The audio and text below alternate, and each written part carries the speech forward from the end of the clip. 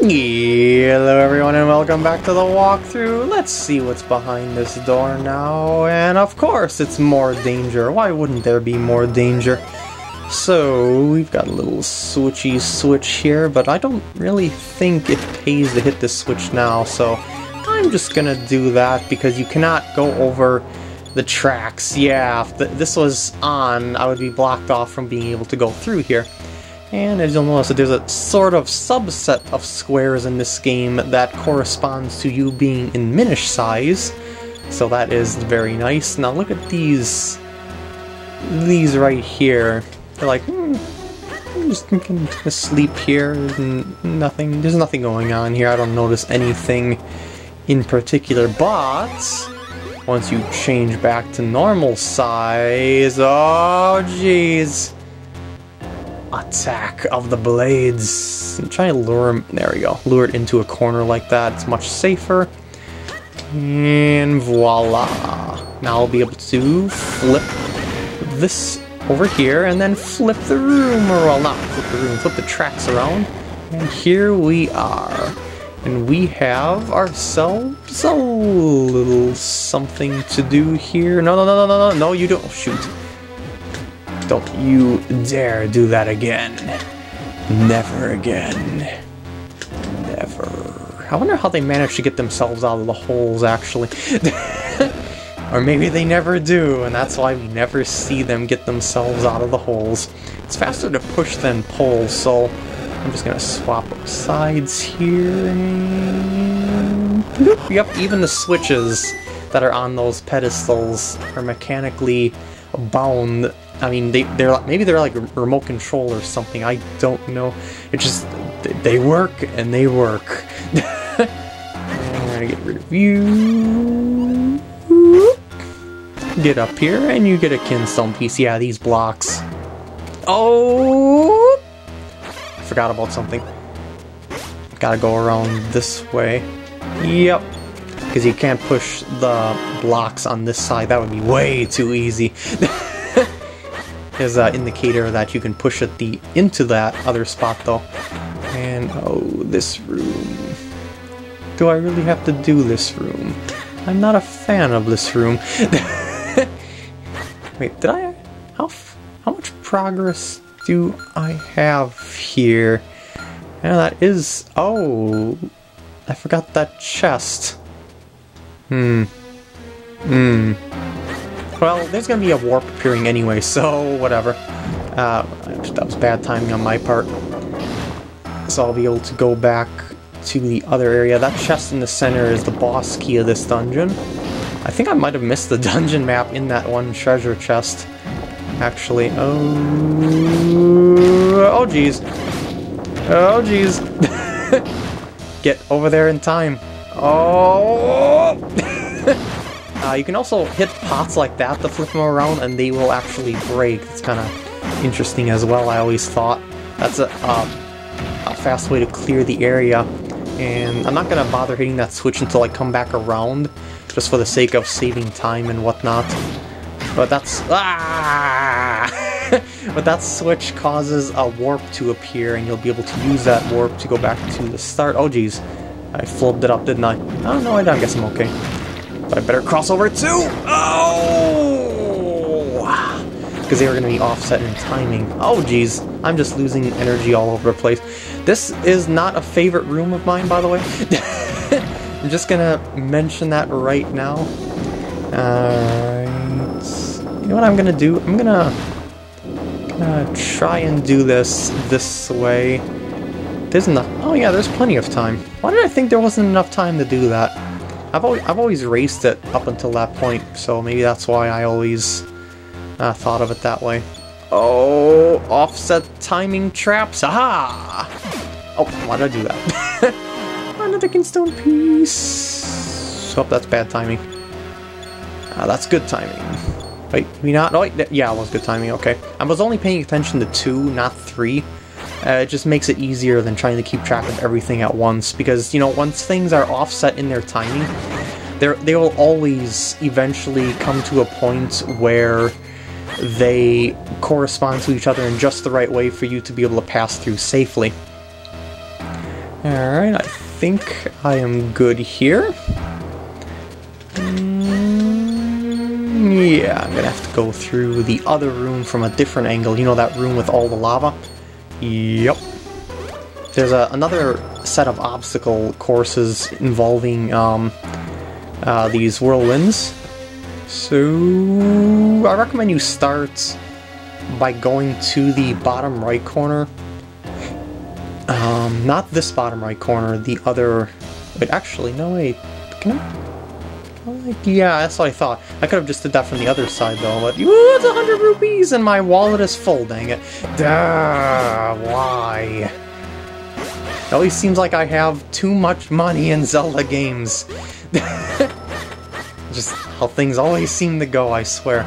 Alright, now from here, go to the bottom left corner, and there should be another chest waiting for you. Eventually. This can take a little while because flight in this game is rather slow.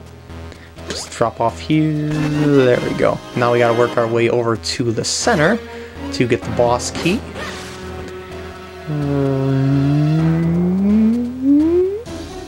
Oh, gotta watch the shadow. I was paying attention to the whirlwind and not the shadow.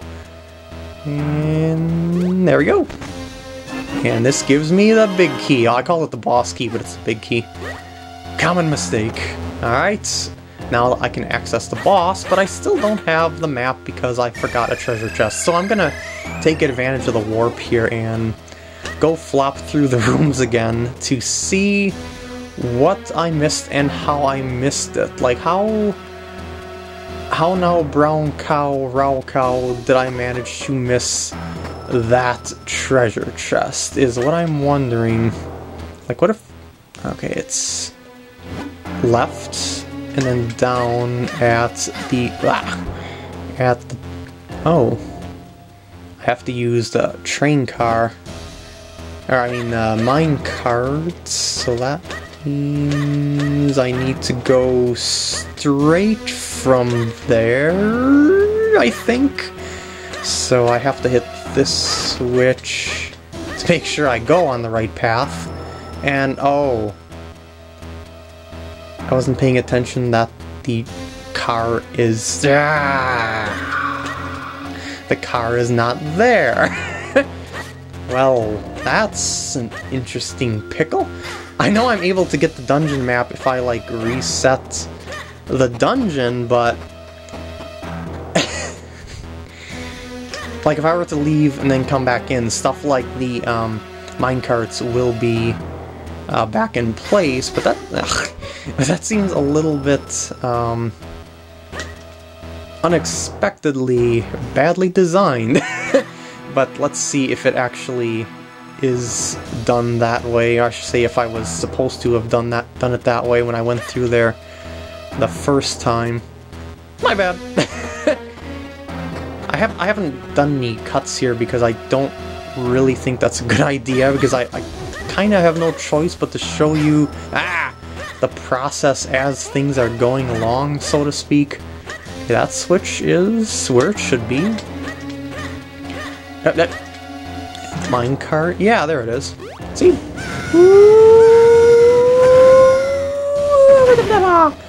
Oh,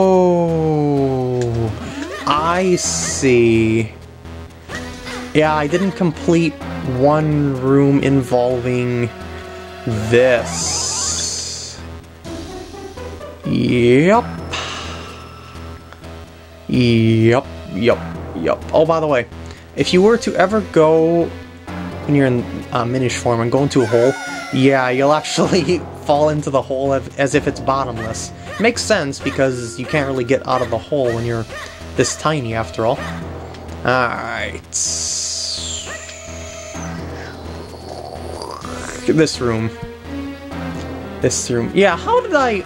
Oh, geez, people are going to be messaging me the whole time. Well, anyway, since I'm back through here, I can show this. You cannot go up the stairs when you are in Minish form. You know, I don't even know how I managed to miss that chest. Unless I was just, like, lost my train of thought as I was explaining the fire maze here when I was in Minish form, you know, going through that. Sometimes, I swear, I'm going to be the death of myself. Alright. Let's get over to that warp point. Because it is up ahead, right? Because it's like just past this room. I'm always embarrassing myself with stuff like that. So yeah. Well, I'm back on track, but that's not to the blue warp point that I was thinking of, but that's fine. I guess I'll just keep backtracking, because that was all my fault. Alas. Alas. Oh, wait a second. Yeah, I gotta go through this way. This place loops around everywhere. But it's a pretty linear dungeon for the most part, because of the way that you pretty much have to just exhaust all your possibilities before you can go on, and it doesn't seem like that there is all that much backtracking unless you stupidly miss a dungeon map like I did. That's always a possibility. Can't believe. Well, it all worked out in the end, I suppose, because we are at the end of the dungeon. Which means I gotta flip this platform one more time. So, bloop! And voila. Open says me. And wait, actually, just in case. Okay, I wanted to make sure there weren't any treasure chests. But is there any fairies that I can hold in my bottle? That would be pretty nice. It's not that this boss is hard. Oh. It just said it's always nice to have a fairy on hand. Right. Catch it in the bottle. Yoo-hoo! And if you die when you have a fairy in your bottle, regardless if it's not selected in your inventory or not, it will revive you from death, and that is an extremely handy thing to have. I really wish I had another bottle at this point. So let's drop down here and face down the boss, known as Glee Rock. Rawr. Very, very easy boss here. Let's go around, use the cane on its back. It'll fall over, go on its back, attack the crystally thingy. Rinse and repeat as it goes into the lava. But be careful of the rocks and stuff that can ambush you at the top of the screen. It's better to be at the bottom of the screen, actually, if at all possible. The lava will flow into the center as well, but you're always safe on the edges of the screen, so don't worry. Just watch for shadows of rocks, watch for fire, and you will be good to go. By the way, you cannot flip over its back when it's glowing that brightly. You gotta wait until it's like that, and then you'll be able to flip it over. There we go. Get onto its back really quickly. And that fire that you see at the bottom of the screen there is made from his flaming breath. But you can easily dispel it just by going through like that and clearing out your path. This boss is ridiculously easy because even if you take a lot of hits, you can just snuff out the fire and you'll be able to get a bunch of hearts from it. Ow!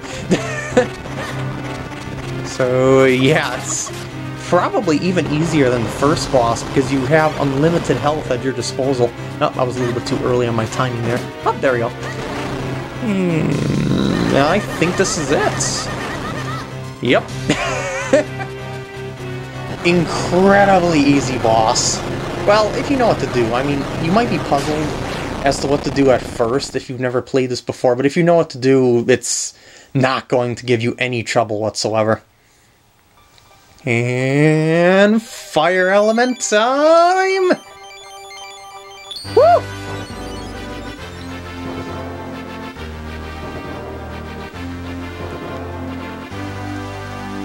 Yeah! You got the fire element! Flames bring light to darkness and warmth to all. The fire element is the embodiment of that power. Now, PkGam, do not miss the heart container. Woohoo! And that puts us up to 7 hearts. Let's use the green warp and get out of here. Oh, that was hot. It was so hot I thought my fibers would catch fire. But it's over now. I suppose we should go back and speak to Malari. That sounds like a good idea. So, before I end off the part, let's do so. I mean, it's right here. Come on now. And wait, do you have anything to say about my return? Oh, you made it back safely! Fantastic! We are all starting to get worried. I think your sword might be ready. The boss was just putting the finishing touches on it a second ago. Alright, you go ting tong, tong along. I will get my sword. I'll talk to you two first. Ting along, tong along. The sacred sword is done. Repeat! Alright, Malari, what do you have to say about this? Wow, that was fast work, but not so fast that I didn't finish your sword. Here, take a look. I call this new blade the White Sword!